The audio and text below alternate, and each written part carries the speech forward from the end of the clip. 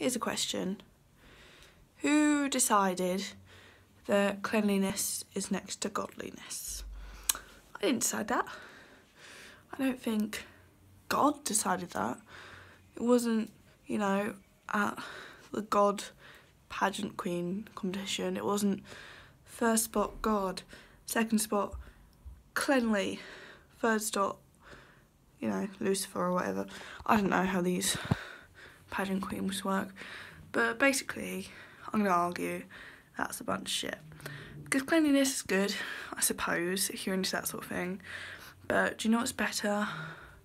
Food, sleep, basic human needs, air. Air's great. Air next to godliness. That should be the new saying. Or even chips. Chips are next to godliness. Chipliness, godliness. I can imagine that pageant queen, and I think should be quite successful actually. So that's it. Okay, goodbye.